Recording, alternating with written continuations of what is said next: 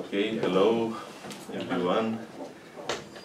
For those who don't know me, I'm Cătălin Țăranu from Romania. I used to be a professional player in Japan. I activated there for like 9 years.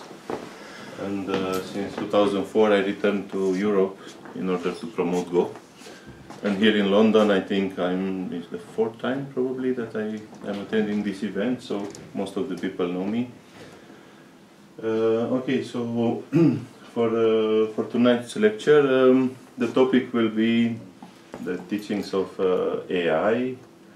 You know, I'm a professional player that learned Go when AI was not existing. You know, so nowadays probably the young players cannot imagine Go without AI, without consulting with AI. And also, what I want to tell you is like the older theories, especially older Joseki, most of them are like completely destroyed by the AI. They are not played nowadays. So, like the kind of Go that I learned 20 years ago is completely changed. And the story with AI for me started recently. Like I refused for a long time to change my way of teaching. I think AI is a very good tool for consulting, for getting ideas, but it's also good to keep your human mind, you know, like to try to develop understanding of the game of Go, and use AI like really like a tool and not like the absolute teacher that always tell you the absolute truth, you know. So I started to study with Katago and comment games with Katago. And I would like to share with you my insights, some of the really nice ideas that I discovered with the computer, and also to make a parallel of some of the Josekis that we used to take for granted. For example, like Nadare, in Japanese is avalanche. It was a very famous Joseki, but nowadays you will not see it played very often, and there is a good reason why. Anyway, let's start. So first shape that I would like to show you, it's some really interesting move I saw from the AI in a position that was something like this. So locally, the rest of the board I will not play, just locally here. Black to play. And while it was not the blue move, one of the suggestions of Katago was to play here. And you know, this kind of move, for like most players find it quite strange. I mean, if you play Keima, this kind of Keima would be natural for maybe most players, you know, protecting the corner, not allowing white to enter in this corner here, or this kind of Keima, cupping the white stone and developing the like border between the black and the white moyo. So those kind of keimas look natural. This keima looks a bit strange. So what do you think is the purpose of this move? I mean, why the AI would like to play such a move? This keima doesn't look strange to you? On the upper middle, make a castle. To make it, yeah. Yeah, but you can also do it like this. I mean, you have other ways. You know, I think I understand why Katago was proposing this move. It's really interesting. So first of all, you know, when this shape, this is kind of a modern Go shape. After white hits the vital point here, there is a very tough continuation. You probably, most of you know it, right? If black does nothing, white is looking forward to like 4-4. Yeah.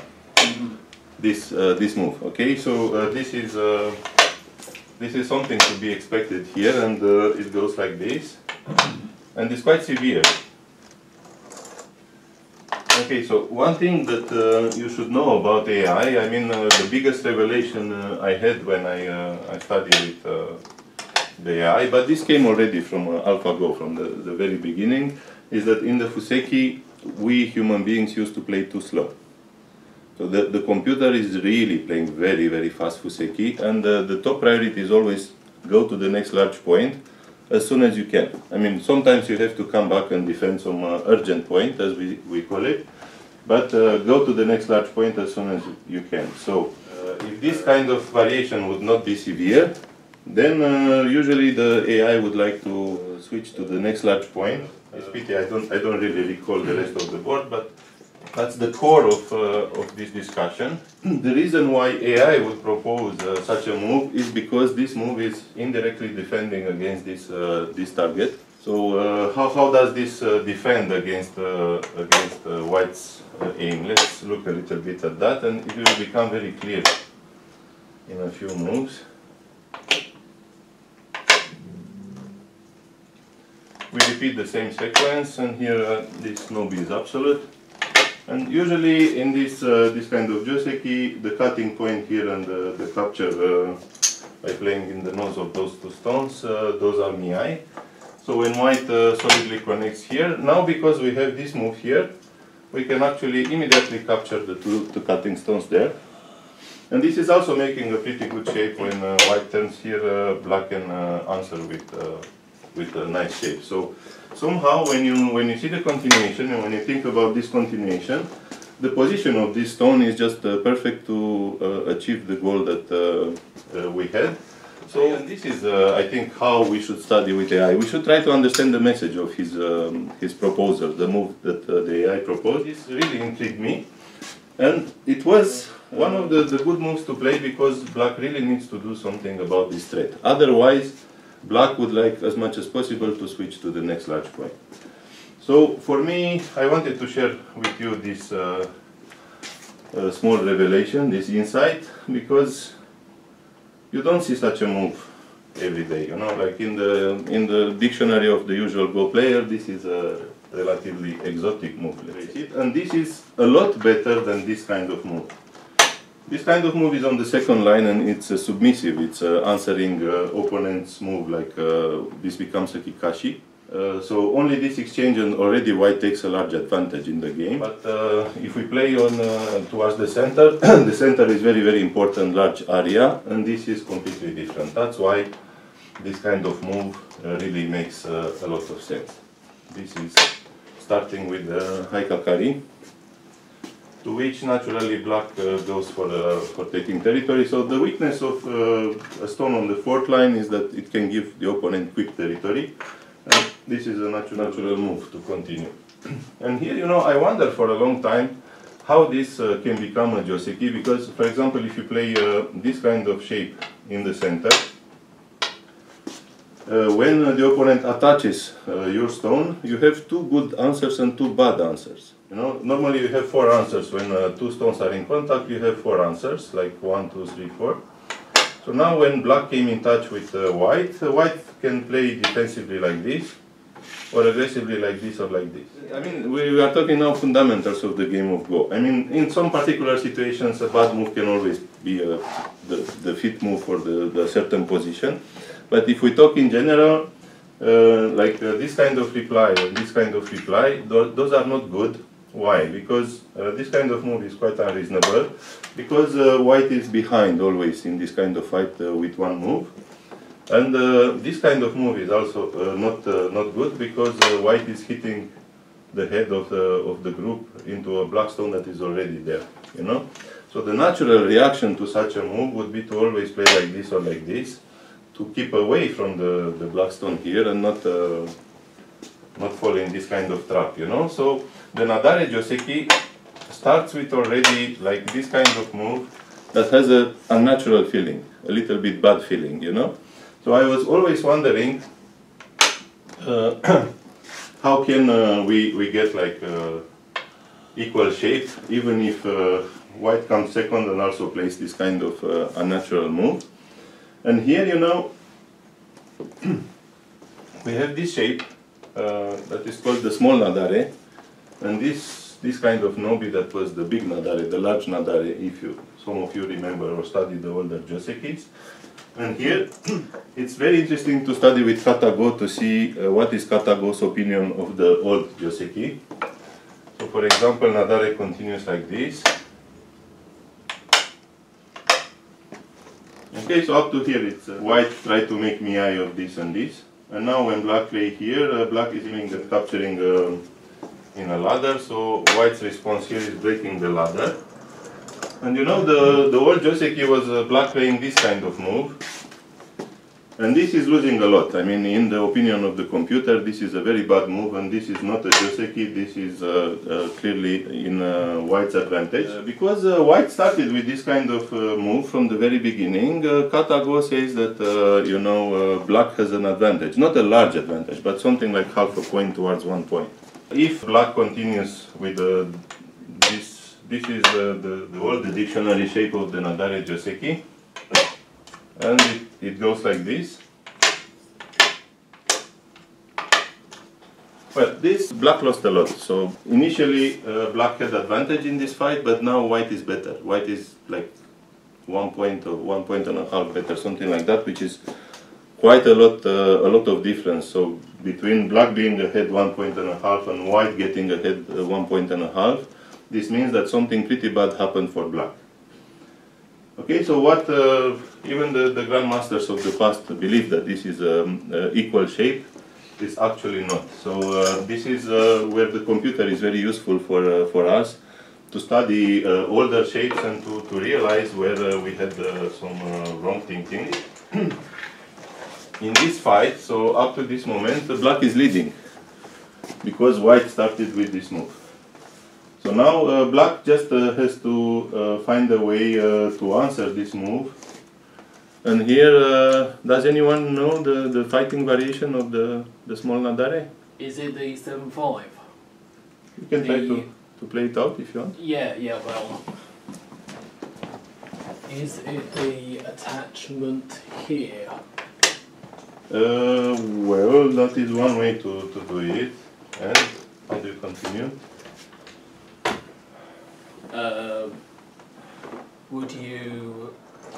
Would you ask it here? And then possibly even come out? I'm not sure. No, if you try to come out now, I mean, white is looking forward to cut here. If white manages to cut here and connect all his groups, the game is finished. I mean, this is disaster. Do you have to just defend your cut then? Yeah, okay, thank you. You're welcome. Okay, so here, black has to find a way to defend this cutting point, but if we defend normally like this, then white will just block and win the semi-eye, and this is terrible for black, you know. Black cannot play here because white will cut, so we are in some kind of mi-eye situation, and the only solution that black has here is locally to prevent this cut, but also to capture the corner, is to play here. This move is very important, you know. And sometimes you can try to play this one, but usually it's good to not play any move that is not necessary. So black only has to play moves that are necessary.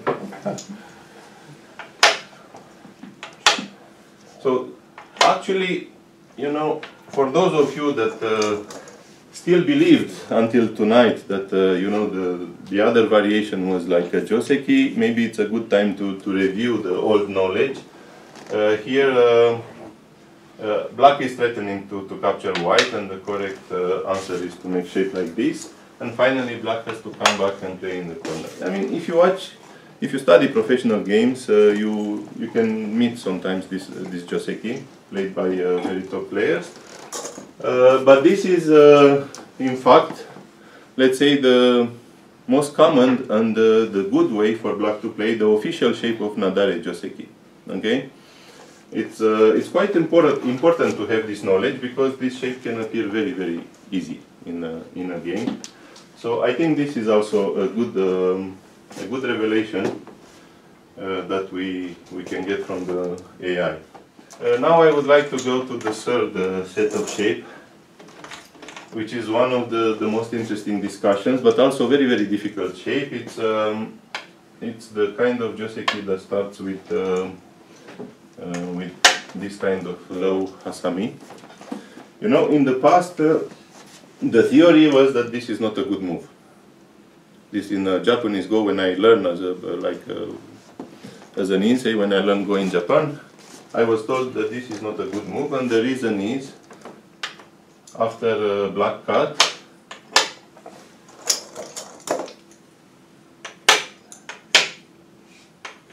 there is a gap between these two stones, and because of that this move is not good, and because of that the high move, basically this way of this Hasami, it's a good move. This was the theory at the time, but it proves to be inaccurate in the sense that we didn't go deep enough to see if this is a good move or not. In fact, so far, as far as this, the computer agrees. But the computer also says that this is so far a very balanced fight. Black is slightly ahead, but because black comes with the first move and is attacking white. But the condition, you will see from, I study many variations here, the condition is that we should never allow the opponent to come in between the stones. Right now, white cannot play here, because black will immediately cut. So it's very interesting to study variations coming from here. And by the way, it was said also that this kind of variation, like capturing here, some professionals told me at that time that this is good for white. This is not good for white, and the computer confirms it.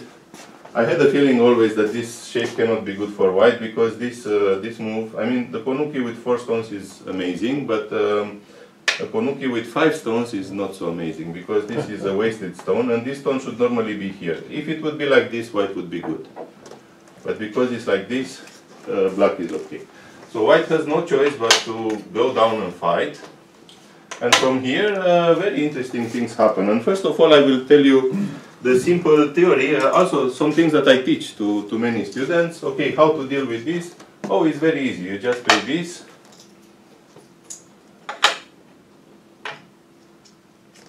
Black will have to play here, and when you retreat, black will have to play here, and then you play here, and this is bad for black. And this was my teaching, and also most professionals in Japan would teach you like this. That's why this is bad for black. But of course, Katago doesn't agree, and it doesn't agree when you reach this kind of point. This is so good for white that black has to not let it happen. So for example, in this kind of position, black has to play here. And actually, the entire position here is still evaluated a little bit better for black, you know, which is surprising. But now I would like to show you the main variation of this fight. And I think this is important. First of all, let me show you that you can get this from another position. So you can get this shape from the third line Kakari, when black attack like this. But you can get exactly the same shape from this one if black decides to play here, which recently I saw in some games. Then the correct answer for white is to, because black didn't answer on the top side, the correct answer for white is to block the top side. You know, so this kind of keima. And from here, also playing something like that would be strange now. So black's correct answer is to play here. And we get precisely the same shape like before, but with a different starting point. Okay? So from here, the variation that, there are many variations. I will just show you a few. There is a big debate, I think, in Katagos.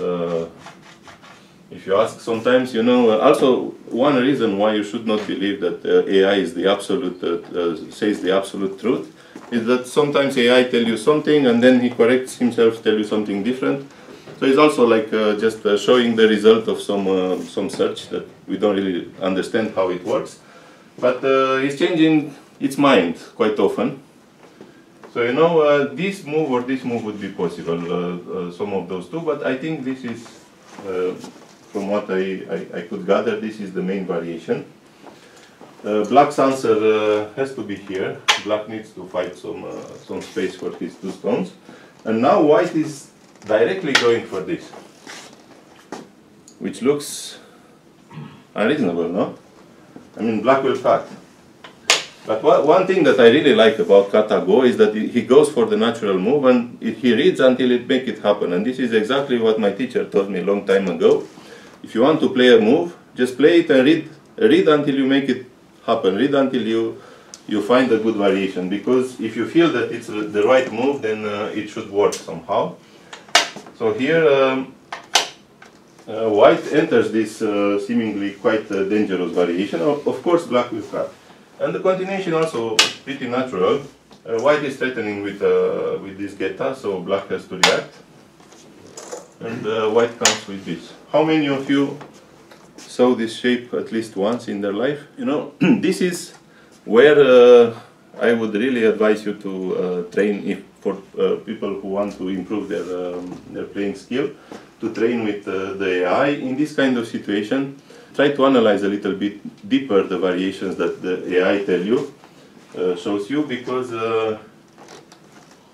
if you arrive to such a position in a real game, and it's very likely that this will happen because the shape is quite common, then it's good to know such variations in advance. Otherwise, you will have to spend a lot of time during the game, which is usually not productive. Black seems to be in danger, but black continues this fight, threatening to play here. White cannot play here because of this. So white has to block.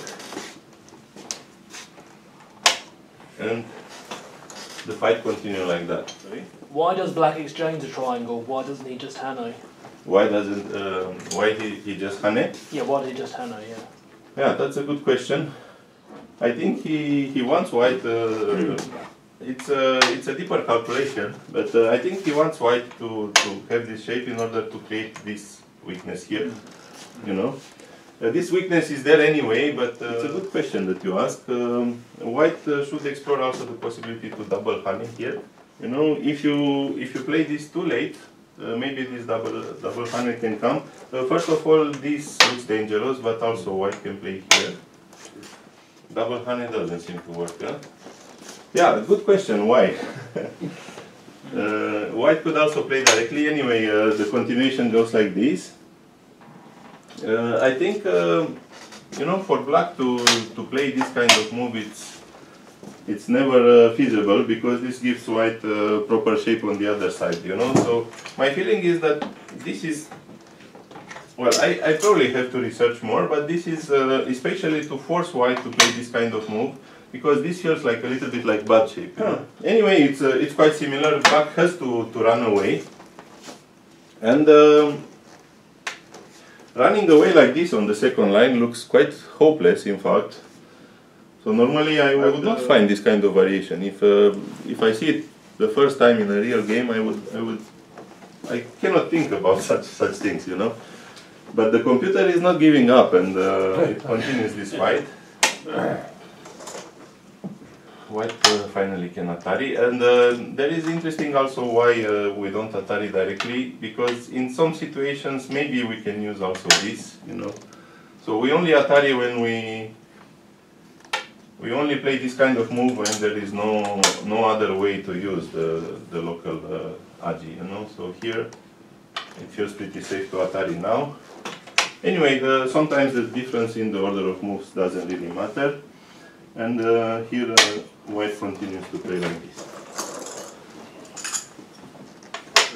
If white continue playing like that, then we will start to have problems on the top. So at some point, I think here first, okay, no, we play like this, and black escapes, and now white has to take care of this shape. And how would you play in this area if you were white? 2-3.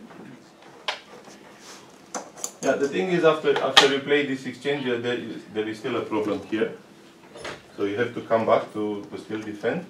So you see, that's why, I mean, this threat here, it's quite big, quite painful for white. And again, the next move is quite impressive. I think very few, even like high-level professional players, would find this move playing here. Somehow the computer shows this kind of variation, and playing one more time here, and then finally white is testing a little bit, fishing for some answers from the opponent. You know, this what we call Yozumiru, asking the opponent how will you answer. The computer uses this a lot, and this is the order of moves is it's likely very subtle. But after playing those moves, now this threat here disappears because white managed to get this shape, and black cannot play like this. He will put himself into a very big lack of liberties. And now after playing this, white restarts a little bit the attack here. I mean,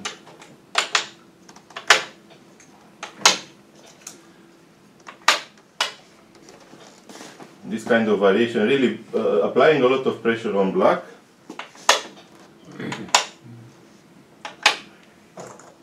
And we feel like half of the board with stones starting from this variation.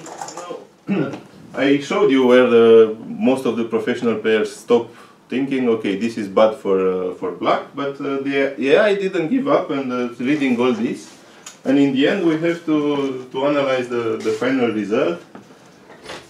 After this, white tests a little bit this move. Anyway, those 4 stones are captured.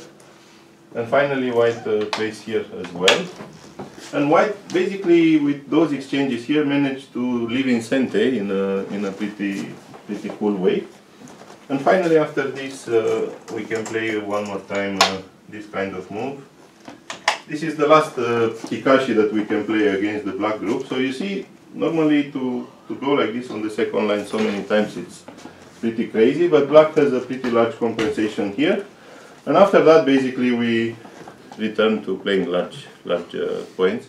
This is only one of the many variations that can start from this Joseki I told you. I do remember at some point there was this professional player from Russia, Alexander Dinerstein. Probably most of you heard about him. He always wanted to research like new moves and especially tricks. I do remember it was very challenging to find an answer for also in this variation for a very aggressive way of playing instead of Nobi out here, just pushing out here and play very directly aggressive against white. So to this white can play one time this kind of Kikashi, but now white has to come back and defend. So black plays like this and then plays extremely severe moves, completely closing white inside. Okay, this is a very powerful way of playing with black, but if you ask the AI now in this position, white is gaining like 1.5 points or something, which means black is overreacting a little bit.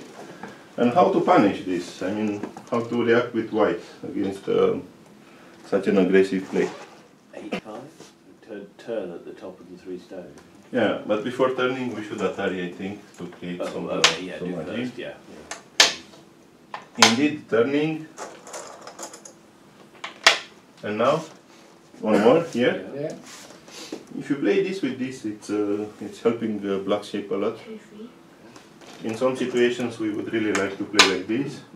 So if black plays himself there, then white doesn't need to play here anymore, you know. So usually you leave it in such a position because such an exchange is actually helping black, not white.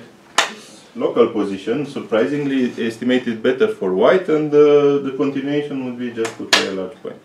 But the situation in the corner is not finished. Actually, if we study a little bit deeper, because the computer leaves it like that because it reads very deeply ahead.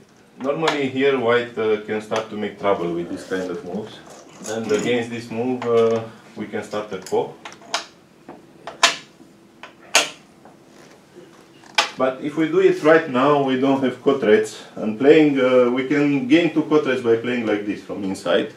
But this is such a bad loss of points and thickness that if you play such ko threats, even if you win the ko, it's still bad. So the reason is that at some point, pretty soon, black will have to come back and play another move there. So basically, how is the estimation that this is better for white is because black has to play one more and then white can get another large point. So if you look at the final position like this, okay, black gets a very respectable territory here and some thickness towards this side, but at the same time white gets about the same on this side. Very nice thickness. But more importantly, white got like extra moves. For me, this was also enlightening because I had doubts. I mean, I had a feeling that this is the way we should fight here. But for example, I would play the core right away and start some crazy variations here. If you start to play this directly, suddenly white's advantage will disappear. Why? Because if we play, this would be like one-way street.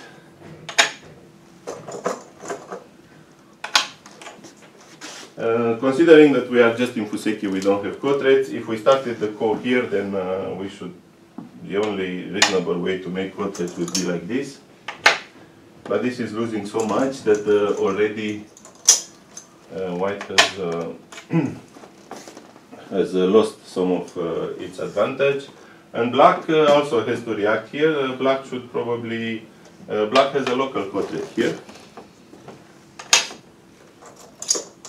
And can take once more, and white can use his final quadrat here.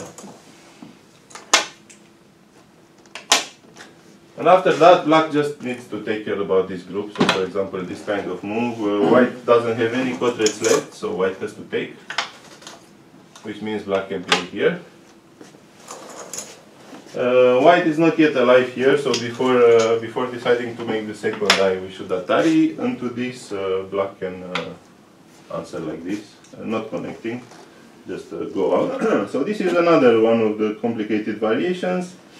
In the end, if white decides to go for this, white can leave, but is losing advantage, quite a few points, and now black has a better result. So another interesting variation also in this shape. It's really important, in my opinion, to study this shape because it can appear so easily in real games.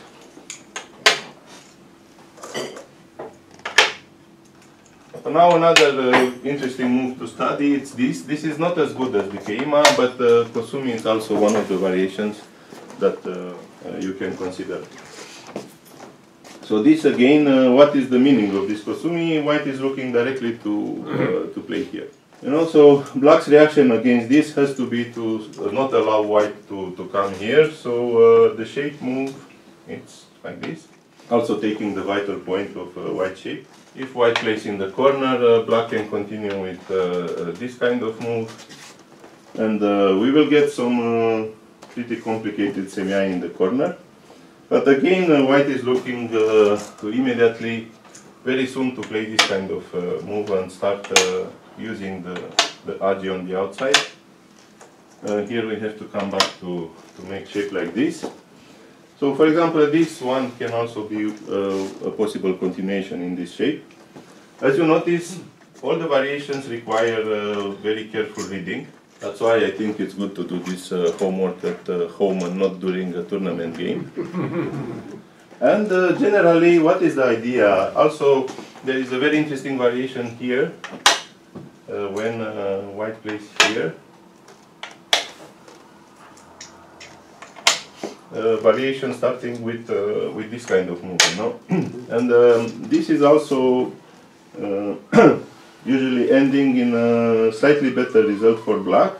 So the idea is that sometimes, even if you lose the corner, if the opponent has to take with semi-eye and with a lot of quadrats and everything, all the headache that comes with it, then black's outside influence is superior to capturing such a corner, troublesome corner.